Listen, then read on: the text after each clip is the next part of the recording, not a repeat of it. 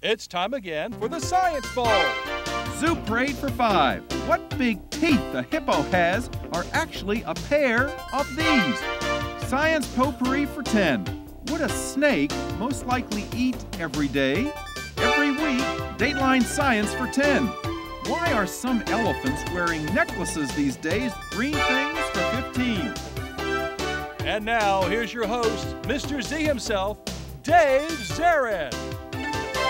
Thank you, and welcome to the Science Bowl. Today, two outstanding elementary schools playing our game, University Park and Yorktown. We expect a terrific game here today, and we invite you to play along. You know, this is a little different because of the pandemic. We're on Zoom, so I am in the studio here in Landover, but all of our players, they are safe at their homes there. And things are a little different. They don't have any buzzers like they normally have if they're here in the studio. And so it's not competitive that way, but we have maintained some things that we've always had on Science Bowl. 50 points just for showing up and looking as good as they do.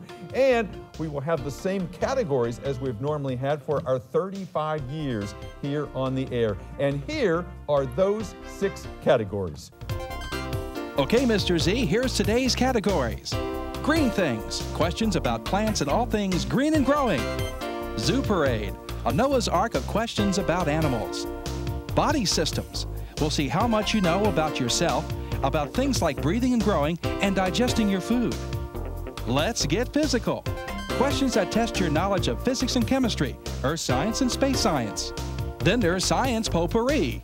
Here's a grab bag of science questions, everything from air pollution to the kitchen sink. And finally, Dateline Science. We'll ask you about science history and science in the news. All right, University Park, let's find out about you guys. Let's tell the people at home who you are and a little bit about you. So let's see. First of all, Anders, would you wave to everybody? Thank you. A 5th grader, another 5th grader. We have Charlotte here. Hi, Charlotte. Nice to have you on the program. And Isaac is here too. Hey, Isaac. Boy, good-looking group there, and we will find out more about them during the break, but let's get into the game here. Let's get to the first category, the green things questions for University Park. So UP, off if you're ready. Here is your 5-point question in green things. So that cattle could eat these prickly desert plants, botanist Luther Burbank developed some that were spineless. Like cactus? Yeah, cacti. Make sure you've unmuted yourself so I can hear you. Anders, you're saying something. Say it again. Cacti? Cacti is correct. Yes, indeed. All right. Here is your next question. Green things for 15 points.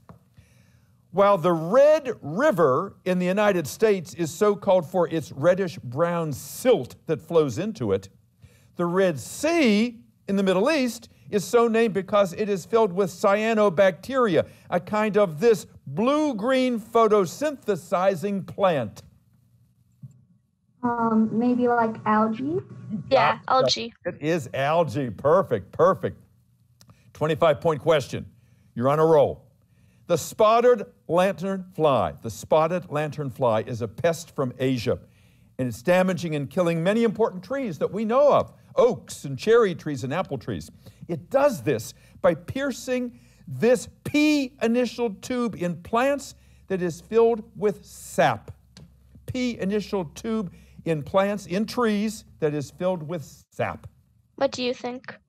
Well, the first thing that came to my mind was pine, but that's not a tube. Yeah. Like there's like the roots, but then like the sap is like in the trunk. Yeah. No, but he said like a tube. Charlotte, do you have any idea there?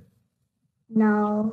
Correct answer here is the phloem. P-H-L-O-E-M. Phloem is the opposite of the xylem. Let's go on to the zoo. Get this one for 5 points. New research in Australia has discovered that, like dogs, these most famous marsupials that are on Australia's coat of arms can communicate with us humans. Kangaroo? Yeah. Who knew that kangaroos were like dogs? Yeah. They, their eyebrows kind of go up and down too, like dogs. They got a personality there. Good answer. Zoo for 15. Google recently paid tribute to Sudan, S-U-D-A-N. the last of the white northern variety of this gentle African behemoth, whose scientific name is Bicornis, Bicornis. Name that animal. Well, bi means two, so Yeah. maybe like a mammoth, but no, that wouldn't make sense. Yeah. Maybe a rhino? Yeah, I guess is a rhino. That's it. It's the rhinoceros. I like how you think together. Good group think. 25-point question in zoo. If an animal walks on two legs, like an ostrich does, it's considered a biped, B-I-P-E-D, biped. If an animal walks on four legs, like a lion or a dog or an elephant, it's called a what? Quadruped? Maybe? Quadruped or something? Quadruped? It is, yes. Quad meaning four and ped meaning foot. Boy, you guys are doing well. You've only missed one so far. Here are your next three questions in body systems. First one. If a person promises something, but they don't really mean it, it's said that he or she is just paying this kind of service, which is named for one of these facial features. You have both an upper and a lower one. What kind of service if you promise something, but you're insincere? An upper and a lower. Lower and upper jaw? Like, Yeah, pain a jaw. like lip. Yeah, pain a lip. That lip service. Good answer. All right. Here's a multiple choice question for you for 15 points in body systems. Someone who is suffering from dysphagia, that's spelled D-Y-S-P-H-A-G-I-A, dysphagia. Someone suffering from dysphagia has a hard time hearing, walking, or swallowing. Let's think through the word. Hearing? Well, hearing would probably be deaf, but deaf means you can't hear, so maybe, but Effect, like you can't really hear. I think it's hearing. yeah, but it could be swallowing because, I mean, I don't think it's walking. Yeah, I don't think it's walking either. Okay. So, Anders, your answer, please. I think swallowing. Is swallowing. P-H-A-G was your clue. Oh, I like seeing all those smiles. Last question for you, number 9 in the first round here, 25 points in body systems. Since the lithosphere, L-I-T-H-O, lithosphere is the part of the earth that is solid, like soil and rocks. Lithotripsy is a medical procedure that can break up these inside your body. They're awfully painful. Bones, but I mean, I don't know why you would want to do that, but maybe like Yeah, because they're also hard. But what else is like hard in your body, like rock? It's bones. I mean, it sounds painful, but I think it might be bones. yeah, Say it again. bones. Bones is a good guess. Actually, stones, like kidney stones and gallstones was the answer there. Still a nice round for you, University Park. And that round, that 135 points. I like those smiles. We'll bring you back in just a couple of minutes and talk to you about yourselves and your school. See you in a minute. It is now time to meet the team from Yorktown Elementary School. And would you please say hello to their captain, Giselle? Giselle, to wave to everybody at home. Look at her green screen back there. She's got that Yorktown Wildcat going behind her there. And we've got Layla here. Layla, wave to everybody. And Riley Alicia also is here. Give us a nice big wave. All right. If you are ready, let's get started with the first of your 9 questions. It's a green things question worth 5 points. Here we go. Of all the green vegetables, the one most likely to do a podcast is this one. The same one that's often paired with carrots on your dinner plate. I think it might be peas because that's the only thing that would do pods. Yeah, peas and I agree. 2 peas in a pod. You got it. That's the way to start the game. 5 points. Let's go to 15 points in green things. If you watched your favorite annual plants like geraniums and marigolds die when the first hard freeze hit this year, the cause was the rupturing of these throughout the plant, barriers that give the plant its rigidity. When the freeze happens, What breaks and causes the plants to collapse and die? Well, I think it might be roots because the roots just hold them in place. What do you guys think? I agree with that. Well, actually, the roots oftentimes will survive in plants that are perennials, come back year after year after year. What we're talking about here are the cell walls. The cell walls will split apart, and that's what causes the plant to lose its rigidity. Try this next one for 25 points. All right, it's a three-part answer. So, algae blooms, like the destructive ones called red tides. They're terrible for fish.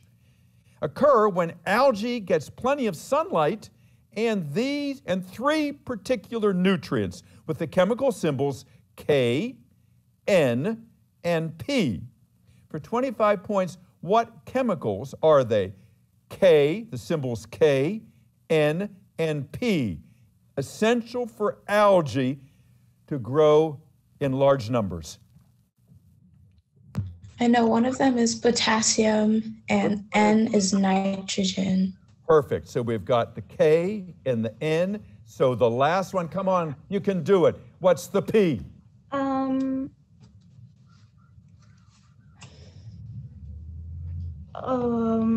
Oh, it's going to be on the tip of your tongue. You're racking your brains. It's phosphorus. Phosphorus is P. That's the last of the nutrients. Let's go to the zoo. Zoo for 5 points. There are things called legless lizards. They look like snakes, but you can tell that a legless lizard is not a snake because it has these, which could, I suppose, give you a wink. eyelids. Eyelids, that's it, perfect, for 15 points. If one of these terrestrial gastropods slowly crawls across your hand, your reaction might be, I've been slimed. A snail? Snail, perfect, yeah. You listen to every clue. You're doing well.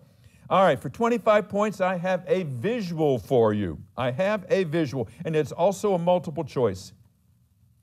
You know, there's an urban legend, a story that just won't go away. It's not true, but everyone believes it to be true.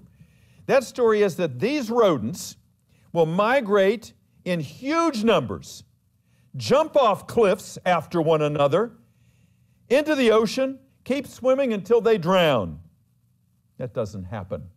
Are these rodents, is this rodent a lemming, a vole, or a pocket mouse?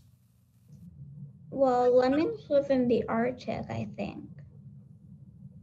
So, what do you guys think the answer is? A pocket mouse based on its size, I would think. Layla? I agree with Riley. I agree as well. Okay. Actually, your first inclination, lemmings do live in the Arctic, and they too go and jump into the ocean, but it's usually not that far. They oftentimes survive. So lemmings was the right answer there. Nice try. Let's go to the body systems for 5 points. When you go barefoot, it means you go without shoes. Barefoot, the bear there is spelled B-A-R-E. But a barefoot, B-E-A-R, as in bear, polar bear, is usually called one of these. It's not called a foot, it's called a what? A paw. A paw. Paw. So bears can go, well, if they wore shoes, they could go bear paw, bear paw. Okay, good. For 15 points, body systems. The song that goes, all I want for Christmas is my 2 front teeth, my 2 front teeth. Well, it's a plea to Santa to bring you a pair of incisors. But if you wanted Santa to bring you 2 back teeth, what M initial teeth are you looking for in your stocking? Molars. Molars is right. You got that. Thank you. For 25 points, let's get this one. Internal organs, there are internal organs that really aren't very substantial. One of them is this S-initialed organ that is easily damaged in car crashes and is a place where your worn-out red blood cells go. A soft organ, hardly ever transplanted, you can live without it, easily damaged, by damage to your abdomen, and a place where old red blood cells go when they've been used up.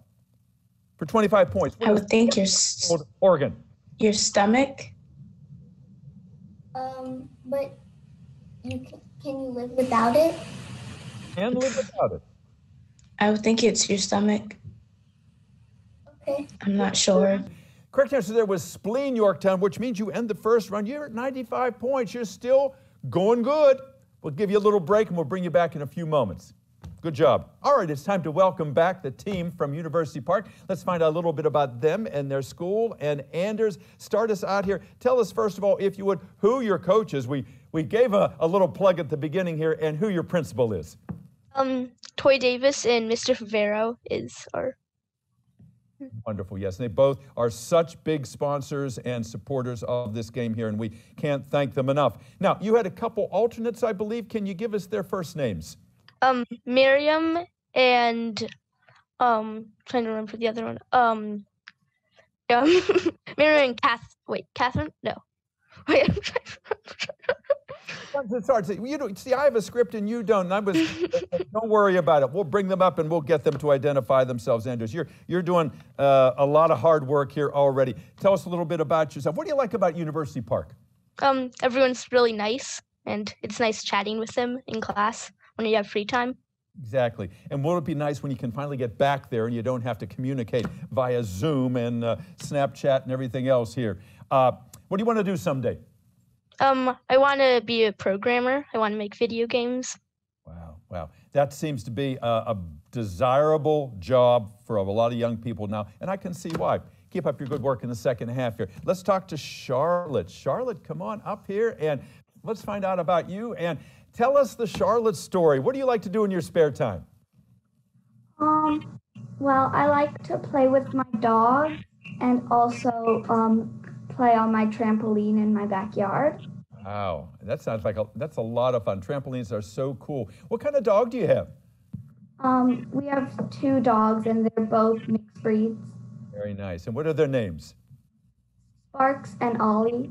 Oh, I like that. You know, I just read something that the best way to have gotten through the pandemic is to have a dog. You know, it's just a wonderful companion. So you got 2 special friends there. What do you want to do someday, Charlotte? When I grow up, I want to be a politician.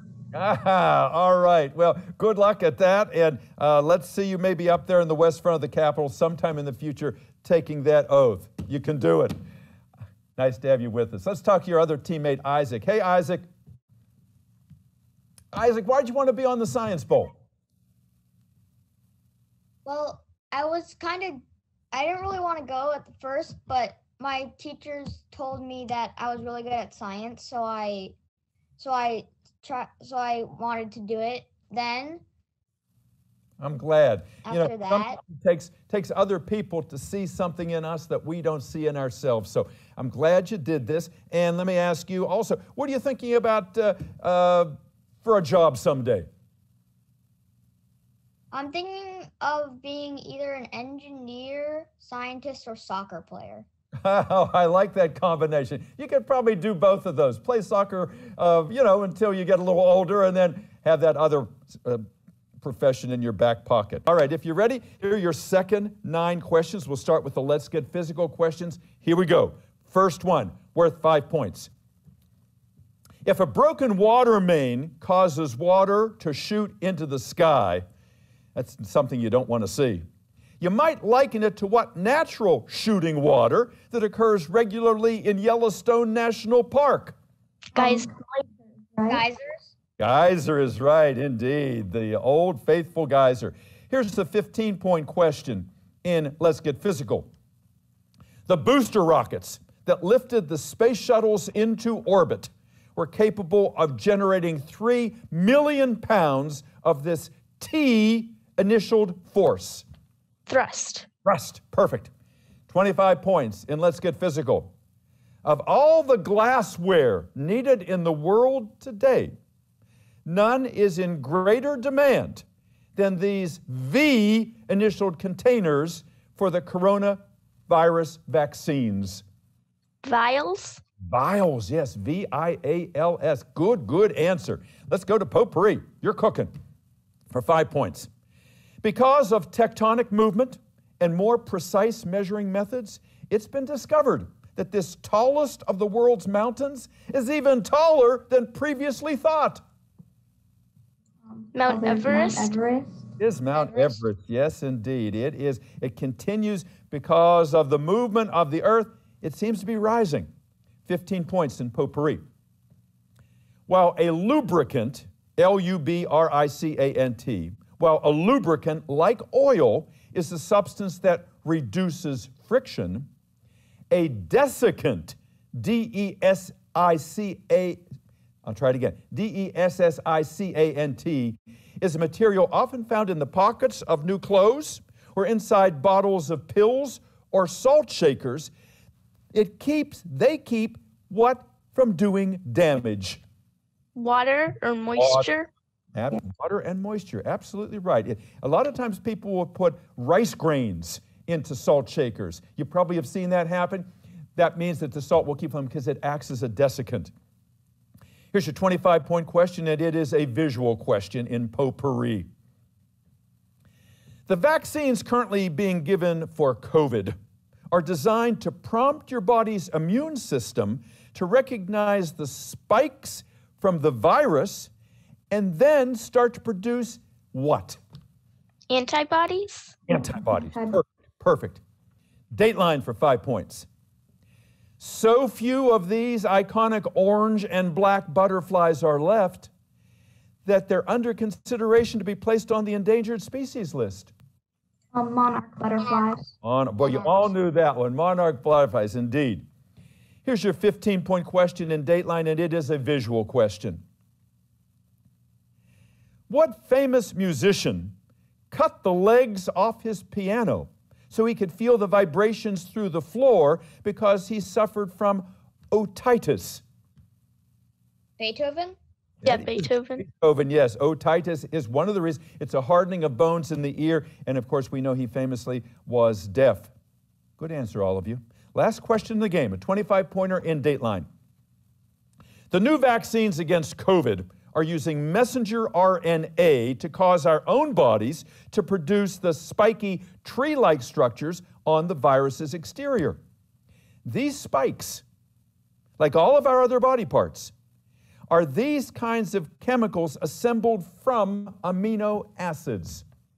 Proteins? Proteins, absolutely right. So much of our body is protein. And that's what messenger RNA, boy, you guys look happy. You should. You did a super job here today. I think you maybe missed just one or two. You had a perfect second round, which means you end the game with 270 points. University Park, you did yourselves proud. All right, it's time to talk again to the team from Yorktown and find out a little bit about our players and their schools. And let's start with Giselle. Giselle, so nice to have you here today. And tell us, first of all, who your coach is and who your principal is. Our coach is Miss Morales, and our principal is Dr. Savoy. Dr. Savoy, yes, and they're out there, they're rooting for you guys, like I said at the beginning of the show. You've won already because you're here representing the school. You are elite students in Prince George's County. No matter what happens today, like I say, everybody really wins. Tell us a little bit about yourself. What do you want to do someday, Giselle? I want to be a herpetologist or do something with snakes because they're really cool and they're also really beautiful, and because people think that they're all really dangerous, but they aren't always dangerous, and because some snakes are just really underrated. Absolutely right. They perform a great service. They keep the rodent population down, and I know the first time I picked up a corn snake, which is beautiful. I know you know corn snakes are. A lot of people think snakes are slimy. No, they are not. It's a very dry field there. Herpetology, a great field, and yeah, keep at that. I think I always like to hear that young people are naturalists. Good luck in the second half. Let's meet your teammates. Where is Riley Alicia? Riley Alicia, tell us a little bit about why you wanted to do that. Why did you want to be on the Science Bowl? I wanted to be on the Science Bowl team because I really enjoy science, and that's pretty much it. I really like science, and I've seen some of the competitions before, and I really like them. Yeah. You're in the right place if you like science, and not only do you like it, you know a lot about it. So obviously you're a good student and you stay up with the news. And are we looking at your room there? Is that your room? No, this is the workspace in my house. Well, it looks very nice. It's very nice. And I like the lighting back there as well. What do you want to do someday? I would either like to be an artist, interior designer, or musician. Oh, all right. So a very creative young lady, stylish young lady as well. Nice to have you here. Let's talk to Layla. Layla, it's nice to have you here. How do you know so much science? Because you do. I don't really know. I guess I'm just smart. You are just smart. That's right. No need to be humble. You are a smart young lady here. And what do you like to do in your spare time? I like to paint and learn sign language. Wow. And why do you need sign language? Do you have someone? My aunt is deaf, so I want to learn it so I can talk to her. That's a wonderful thing to do. I know how much she must appreciate that. And do you have any career goals yet? I want to be a doctor, preferably like a neurosurgeon. Wow, so you're going to go to the very top there. That's just wonderful. You have a lot of school ahead of you, but you're such a great student. I know you're going to do fine. So we have 9 questions left. They're going to be in the categories Let's Get Physical, Science, Potpourri, and Dateline. So Yorktown, if you're ready, here is your first question in Let's Get Physical, worth 5 points. While pennies used to be made mostly of copper, they're now mostly minted with this last chemical element on the periodic table. So I think I remember, do you guys remember what the last one is? Zinc, maybe? Yeah. Zinc. You go to the Z, the last part of the alphabet. Thank you, Riley Alicia. Good answer. 15 points. Let's get physical. Named after the actor Tom Hanks is 12818 Tom Hanks, which is one of these heavenly bodies that orbits between Mars and Jupiter. Moon? Do you guys think? What do you guys think? Yes. I agree. Now, both those planets do have moons, multiple moons in some cases, but the heavenly bodies that are that orbit between those two planets, they're called asteroids. So they named one after Tom Hanks. He was that actor in the movie Apollo 13. Let's move on to the 25-point question and let's get physical. The continental shelf that extends out from our shore, from out into the Atlantic Ocean, it goes into and under the ocean, is made up mostly of disintegrated shells which have become limestone. Limestone is one of these S-initialed kinds of rocks. Fossils? Sedimentary? Oh, yeah. Sedimentary, metamorphic, and igneous, and limestone is a sedimentary kind of rock. Good, you got those 25 points. That's excellent. Let's go to potpourri. 5 points. President Teddy Roosevelt was once a Republican, but later founded another political party that has as its symbol not the Republican elephant, but rather one of these, America's largest deer and Rocky the Squirrel's sidekick, Bullwinkle. A moose? A moose is right, yeah. He was in the Bull Moose Party. That's the way to do it, Giselle. Here's your 15-point question in potpourri. It's a visual. Look at this. Boy, I hope you were outside just about 6 weeks ago, less than that, and looked up something that you haven't seen in 800 years. We recently witnessed in the sky an event dubbed the Great Conjunction, the closest that what 2 largest planets have been in the last 800 years. Saturn and Jupiter, I do. Yes. Saturn and Jupiter. You guys, you're doing so well. Here's your 25-point question in potpourri. The man who invented Christmas lights, it should come as no surprise, was what very same man who invented the incandescent light bulb? Thomas Edison? Yes, Thomas Edison. Thank you, Riley Alicia. Perfect. You got yourself another 25 points. Here's your Dateline category questions. Dateline for 5 points. A new book called Circe, C-I-R-C-E, is about the famous Greek goddess who is able to turn men into these porcine creatures. She turned men into what? Stone, possibly. What do you guys think? We're looking for an animal. Porcine, P-O-R-C-I-N-E. Sounds like pork. She turned them into pigs. She turned them into pigs. Let's go to the 15-point question. An expedition last year to reach the bottom of all 5 of Earth's oceans made headlines for the discovery of plastic bags found 7 miles down in the Mariana Trench in the deepest of the 5 oceans. Which is which one? The Pacific? What do you guys think? I think it's the Pacific Ocean. It is the Pacific Ocean. Perfect. 15 points. Last question for you in the game. 25 points. The oldest of America's national parks is greener these days because wolves have been introduced, and they're scaring away the elk, and the elk then are eating fewer trees, which is why this park, America's oldest national park, is greener. Yellowstone. Oh, you were all smiling. You knew that one way back. You didn't need all that. Good answer, guys. You end the game here, Yorktown, with 210 points. Give yourselves a pat on the back. You did a super job here. Great second round. All right, what a game we had. We expected it would be a battle of titans here because both these schools have done so well in our 35-year history. Our final tally today is Yorktown, 210 points. University Park, 270 points. So University Park, UP, congratulations. Let's give them a round of applause. And let's also keep clapping for Yorktown for a wonderful game here today. And our alternates are out there. Wave all of our alternates. Yes, we've got Ethan from Yorktown. We have Miriam from University Park. We have Catherine from University Park. We have Coach Favero. We have Miss Davis, the wonderful principal at University Park. We have Dr. Saford, the equally wonderful principal at Yorktown. And we have Ethan Michael, the alternate there. What a group. We hope you all had a good time here today. We certainly did. See you next time. I'm Davis Aaron on the Science Bowl. Enjoy your day. Bye-bye.